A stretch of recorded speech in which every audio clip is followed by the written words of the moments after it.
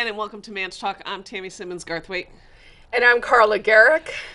And we're both a little flustered. So I'm frazzled. I'm hungry. Tammy's hungry. We're both hungry, so this could go sideways, like, quick. I came up in the elevator after Tammy because I was on the phone in the foyer trying to make a dinner reservation for Kava tonight in Portsmouth because I have friends coming from New York, and my friend's boyfriend is a flamenco guitar player, and he's playing for some jazz thing at the jazz room, and I was like, it should not take like 15 to 20 minutes to make a dinner reservation, but apparently it now does. So it's funny because, if you haven't noticed, what tends to happen when we don't really do a lot of prep. I make little random... I am always remarkably prepared for this show. But it's funny the things that bubble up at the last minute that, like, that's what perfect...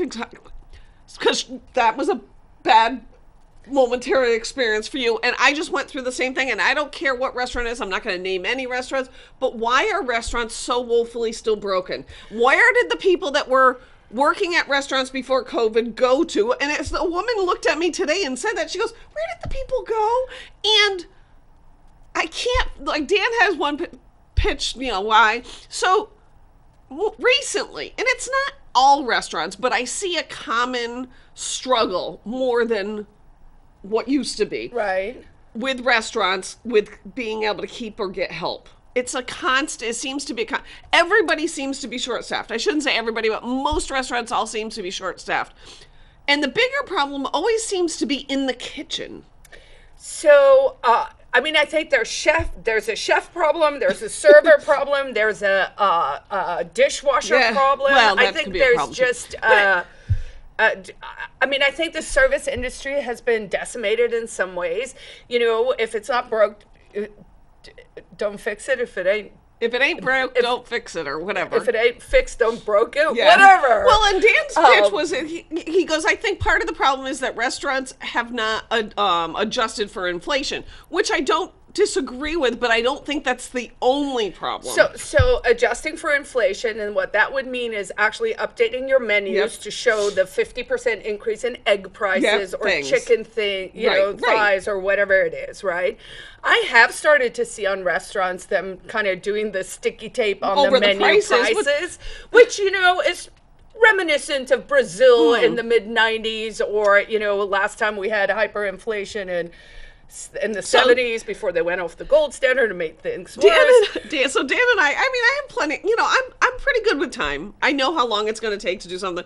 We can usually go out and in an hour's window, drive someplace, order lunch, eat lunch, and leave. We know which places take, know where, what the driving distance is and whatnot. So we went to a place today, and it doesn't matter where, and it's not a place that has a lot of meat products, so it's not like they're making burgers and wings and fried things. It's pretty much like sandwiches, wraps, salads, nothing crazy. And a lot of the menus, because this happened to us a couple of weeks ago in Peterborough as well, where I was just like, man, there's really nothing on this menu I can eat that isn't like a sandwich or a carb. This is a place that has a very I wouldn't say limited menu. They have lots of things, but nothing complex. Right.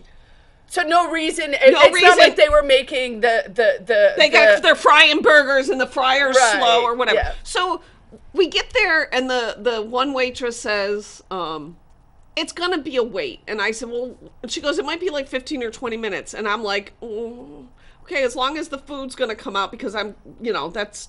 Right. Although she is warning you. So I was like, okay. So it was easily 20 minutes. First of all, if you own a restaurant, I understand that you don't like to seat people until you're able to wait on them. As a consumer, I'd rather sit there with a glass of water for a half an hour than stand someplace on my phone. Well, yeah. As long as you tell me. You should not get a glass of water. You should get a beer or a glass of wine beverage, or and then tell me it's going to be 20 minutes before they can take my order. Well, yeah, because then you're actually making money instead of the person standing there on their phone, right? Fine with that. So was it full or just short-staffed? Well, there were people. Okay. But there were a lot of people waiting also. Okay. And it makes me inquisitive because you're like, and she goes, well, the kitchen's backed up. Okay. So I'm like, oh, okay. So I go, well, let me look at a menu because let's know what we're ordering. Right. Like, we're not going to waste this thing. Okay. Yep. So then I start looking around and I'm like, I don't understand why the kitchen's backed up. These people already have food. Like, they're either finished, like, there weren't 10 tables of people waiting for food. So what is the holdup in the place that makes wraps and salads? Like, what? So we finally get seated, order the food. Again, it's now like 15 minutes. I've ordered a turkey club with chips. Okay. Dan ordered a turkey wrap with chips. This is like 5-minute prep stuff. This is like super. Yep. And at this point now I'm really watching to see how many tables could possibly be in the queue. And there just isn't. The place had 3 waitresses and 1 person working in the kitchen. And I felt bad for the waitress. I'm sure Dan tipped her nice. But at one point I had to get up and say, you're going to have to put it in a box. I literally can't. You know, even if it's right there, I'm going to have to inhale it. And all I kept thinking was, what the heck happened to our restaurant industry? Well, so I actually heard from the owner of Rogers Campground up north, right? Like, he'll call me, you know, he's in his 70s. Yeah. He's run businesses in New Hampshire for a long time, right? And he was lamenting how bad it is in the North Country. So imagine what we're seeing here, and then you look up there where it's a much more aging pool. Yeah. It's purely tourism driven, right? So if people are coming in, it's seasonal. And he mentioned, and I don't know if he's 100% correct on this, but he did say that the last of the COVID benefits are running out in June. Oh. And I was like, who is still getting benefits? Right.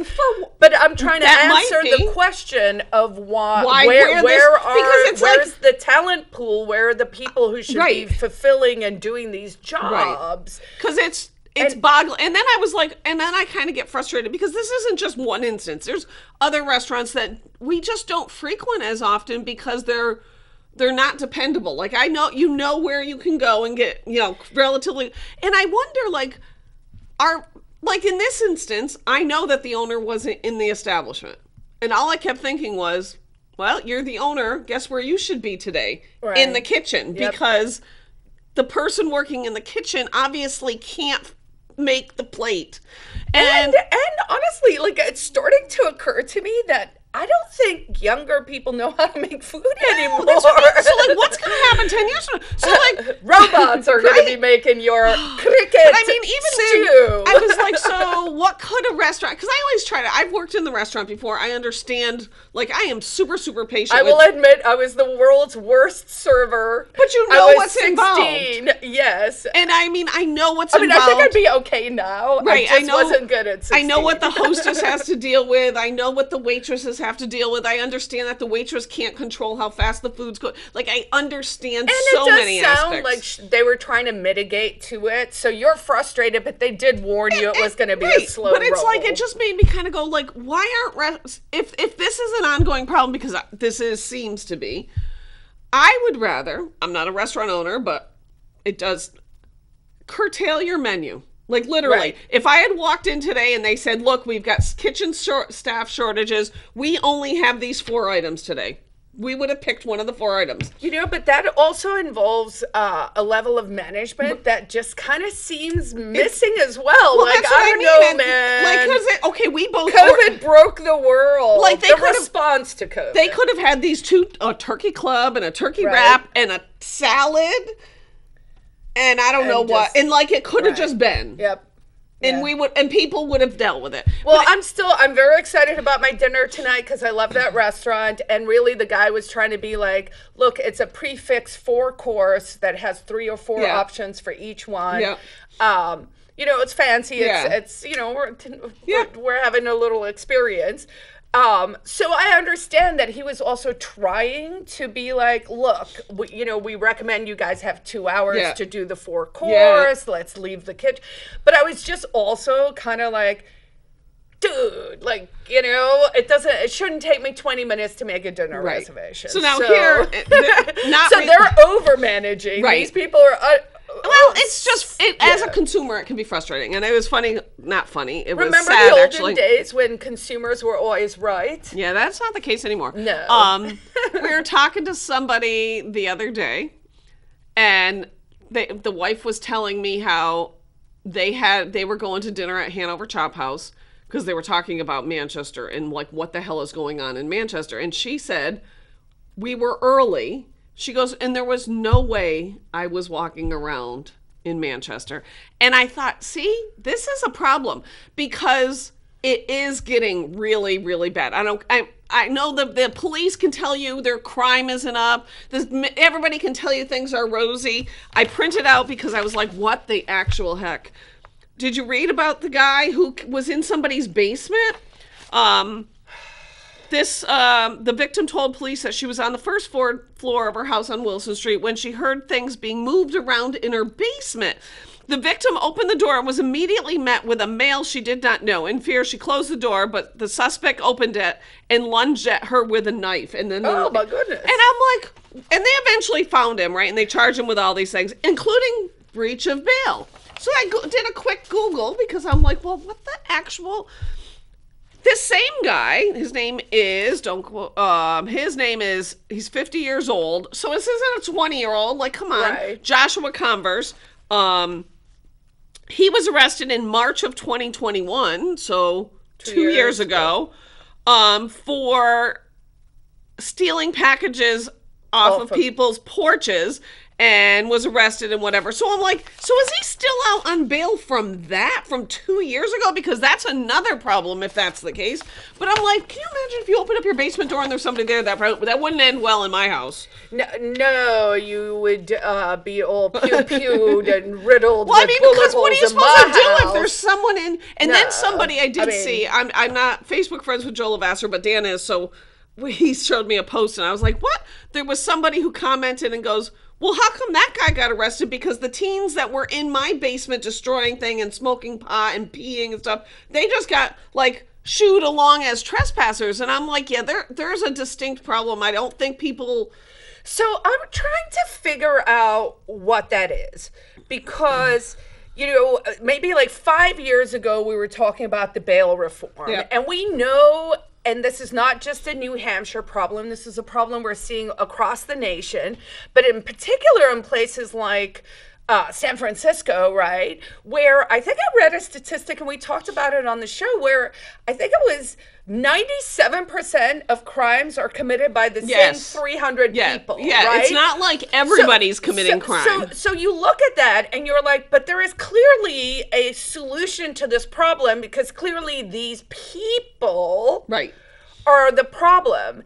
And so it becomes, how are those small amount of people disrupting the whole thing? Yes. And what needs to be fixed there? Because I don't think it's necessarily a bail reform thing. Not completely. Completely. Then the question becomes, so having grown up and lived in third world countries and sort of have a good sense of like how things work in other parts of the world, one of the things that was really amazing when we moved to America is you were like, oh, actually it kind of looks like the courts work. You don't have this thing where people are like, oh, you're out on bail for like 7 years while they're figuring out and what charges, you know, which is kind of a symptom of second to third world stuff, right? Like you just, the courts don't work, justice doesn't work, nothing is quick, everything just drags on. By way of example, the first case I ever did on my own in South Africa, and I wasn't actually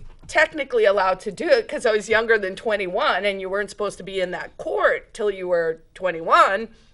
But I was just like, I was working for the legal aid board, and there was a dad who had come to our law firm, and they were like, will you take this case pro bono? My son got arrested and charged with murder at the age of 16. He's been in jail for 3 years. He is now 19, so a juvenile in a adult facility. And he had never been charged. So he got arrested, he got caught up, he got put into the system, and then he just kind of got caught up in the system, right? And I got him out on bail one try. Many years later, I did hear, I think he was back in jail for murder. So I may have let like a really bad guy out. I don't know, or they sneaked someone out in the carpet out of the jail, whatever. But my point is, I always think of that thing because I was like, that is the legal system I left in South Africa, and then I came here, and now I see whittling these things, towards, and it's really, and it's happening fast. Well, and I feel like I've got all these notes. It kind of ties into the conversation that we've had over the weekend with friends and whatnot about the use of words and how things they don't use the same words that we used to use. So a friend of ours made a post that he was at a city park with his uncle and his niece or somebody, went to the park to play. And they came across a young woman who was overdosing, turned purple. Our friend called went to the fire department or whatever. Another person gave them Narcan and was doing CPR, and eventually the fire department showed up and whatever. And then they all kind of get up, dispose of their, excess items and go drive off in a cab. And he called, and I was like, what? So he said, there was a junkie in the park. And all this, if you could have seen the comments. And then he made another post later and said, so I witnessed an overdose in the park and described it. And people were less concerned about the person that was dead for 4 minutes than the fact that I called them a junkie. And so one of the things you'll hear the thinkers of the world say frequently is, you can only solve problems if you call them by their right name.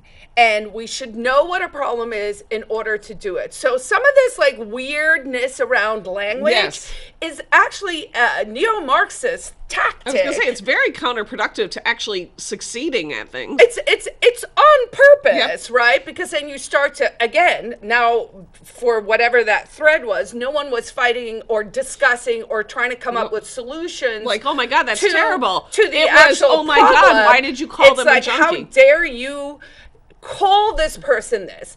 And it's like, I can call you whatever I want, first of all. That's free speech. That is the part of it that they don't like, because that is part of the pushback on free speech, is this notion that if we can control your speech, then we can control the situation. So we want you to call, I don't even know what the word du jour is. I mean, you're not allowed to use drug addict. No, you're not allowed to use junkie, vagrant. You can't. Well, you can't call somebody a vagrant because they're, say, urinating on the sidewalk. They don't want you to call. Just think about the breakdown of words. We all, for those who don't understand how language works, words are made up of things. There's, they're not just random letters strung together. So if you unbox something, that means it was boxed, and you unbox it. Fair? So how is someone unhoused? That's a new word, unhoused. They're the unhoused. And I'm like, we didn't... Look, all of it, right? all of it is so stupid, because if someone can actually explain the following to me, I am 100% open to listening.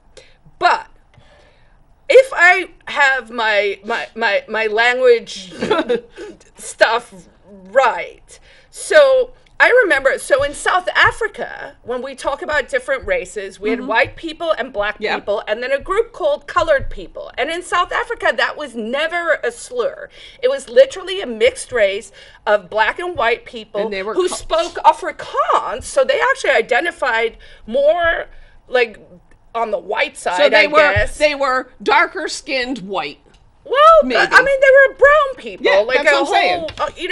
But whatever, right? So in South Africa, they had, crazy apartheid. So they actually had classifications, and they would break things down according to, I have a friend, and her life trauma was half her family was classified as colored and half her family was classified as white. And they separated their family, right? So anyway, so I remember when I moved to America, I think I once inadvertently used the term colored people, meaning the people from my country who are called that, not And someone took offense. an insult or anything, right?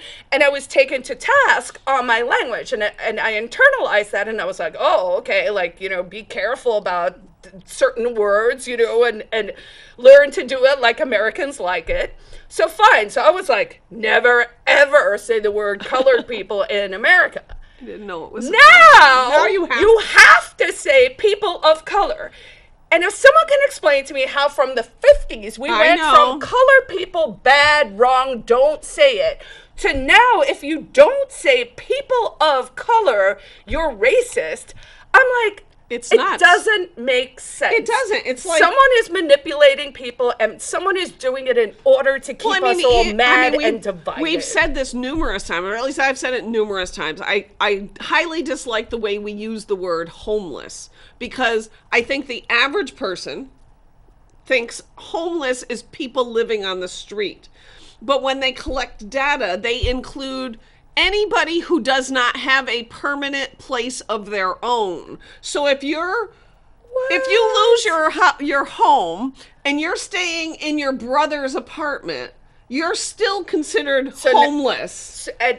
Homeless or unhoused? No, homeless. Okay. I don't know what the hell unhoused is anymore. I think unhoused might be the people living on the street in the shelters. It's possible, right? So I do think often part of the problem is a lot of people with good intentions just come up with idiotic ways to fix it, right?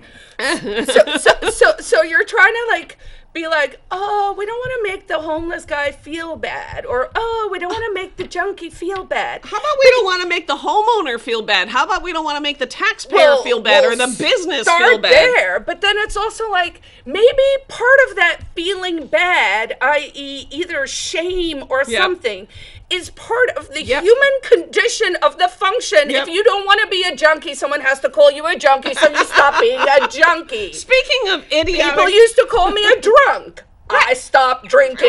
Right? Hello, people. Speaking of idiotic solutions before we run out of time, tonight at the Rex Theater, I think from 6 to 7:30, the city is having... a branding seminar because we're going to spend $1.5 to $2 million worth of American Rescue Plan Act. So federal tax dollars. That's why your eggs are more expensive. To rebrand Manchester, because if we just come up with a new logo or a catchphrase, that'll make people think differently of Manchester. Because you know what won't do it is like a home unhoused shelter right where you get off the highway. Can you imagine? Is worth this is what we're spending times on, and Joyce Craig thinks this is a great idea. We just need to rebrand things. We don't need to change the problems. We don't need to do something about the fact that people are hanging out in other people's basements and attacking them with knives. We need a catchphrase and a logo. See, what it is, is what we're seeing the smashing of perception and reality. So if you listen very carefully when statists talk to you, they will talk about the perception. So it's not what is, it is what we can persuade you to believe it is. To believe it is. And we are at a point in our time where we are smashing between reality and perception. So they want to tell you one story. So COVID mania, actually a great example. I have friends who really didn't leave their apartments for like a year, who, thought it was crazy if you didn't wear a mask and whatever. And that was their perception. There were those of us who just went on with life, and our reality was life's normal. Right. We're just doing... It's like when you said earlier that people are still getting COVID money, you and I are like, what? Like, I've been camping for 2 summers since COVID. Right. Like, I mean, and then I saw a post this week where it was some poor lady who I think is like literally, she has Stockholm syndrome, right? Who was like crying on Twitter because people weren't wearing masks at the airport anymore. And I was like, lady, that's been like who, like, have you just not traveled for so long and you just thought maybe that would, but I was like. It was a year. It was 2 a year. years ago. No, it was a year ago because when we went to Florida to get married, we had to wear masks. Yeah. But I mean, that was it. Right. That was over a year ago. And actually, I think it changed in July, maybe Right. because. But I mean, it's not a now thing. No, but I just, so. I think we broke people. We always say that. We broke people who don't, like, you don't want to say, I don't think I'm super, super smart, but I also know that I'm not super, super dumb. But I do think people have this ability to think. Well, I think what we should be considering is, like, who's making you think what, Yes. right? Like, what is the media you're consuming? Is it a little balanced? Like, I try and follow different people on different sides of things. But words have meanings, just to bring it full circle. There's a point to actual mean words. I'm sorry. Right. It's part of it. Like, not everything can be kumbaya. And sweet and pleasant. And If I mean, there are problems that actually need to be solved. well, it'd be no different than a child. Like, if your child is a brat, there's a reason we call your child a brat. It's not because... Don't be bratty. But I mean, you know what I mean? Like, you don't get labeled as a brat because you dropped a toy. No, you get labeled as a brat because you're a brat. And sometimes people say, don't stop being a brat. And then you're like, oh, I'm being a brat. And so you do it with, you do it with children, but we somehow now can't do it with adults. Well, because we can't hurt anybody's feelings, and everybody deserves equal respect and equal everything, and that's just not how life works. No, and the thing is also, you can't actually have a functioning society that is based purely on everyone's subjective feelings. There has to be some rationality and logic, which are the basic rules where we agree, okay, this is kind of how it works. So a basic rule might be, we do not expect people to shoot up drugs and die in public parks. It's just not a thing. It's not like, an okay thing. Like, if we want to talk about the social contract, right. I have some opinions about that, no, right? I mean, but that's a given. So very few people think that isn't a problem. So if you're not willing to say that is not acceptable, you get more of it. So sometimes you have to say mean things if you don't want the mean things to become the norm. And sadly, it does start to feel more and more like, in Manchester in particular, these bad things are becoming more and more. I hope it's getting better. I know the park is a little cleaner. I was out there yesterday. But that's taking a lot of work on a lot of people's part. Not just that park. I'm saying everywhere. Right. Dan and I joked because we went for a walk down along the Merrimack in Bedford, right, on the Heritage Trail, and part of it. There's no homeless anywhere. There's no trash anywhere. Right. There's no anything. And it's like right next to Manchester. You know where there are no homeless people? Martha's Vineyard. You know why? Because someone sent a few truckloads, busloads, airplane loads, migrants, whatever. And those people on Martha's Vineyard were like, actually, we don't tolerate the homeless here. So if they're allowed to do it, we're allowed to do it. So anyways, maybe put that in your crack pipe and don't smoke Maybe the feedback from the community will get us a new color scheme for a logo, and that'll fix everything. Maybe. See how easy shows are some days? That's all we have for this week. We're going to run out of time. We did say we were hungry. Yep, I'm just using that as my defense. Safe and enjoyable long weekend. It's Memorial Day. That is supposed to be in memory of those who lost their lives in the military, is really what Memorial Day is supposed to be about. If you live next to one of those memorial plaques, be aware that they might come on Monday morning and shoot off taps, because the first time that happened to me on Parker Street, I was like, what is happening? The revolution has like somebody shooting. And it's fine. It's harmless. It's the VFW doing it. Anyways, that's all we have for this week. We will be back next week. Will you be here? I am here next week. Tuesday. So we'll be back on Tuesday. We'll have more wonderful things to talk about. Oh, no, I won't be here because we film on Wednesdays. I'm flying on Wednesdays. You're right. Sorry. Yeah. That's all we Okay, got. so that's it. Bye.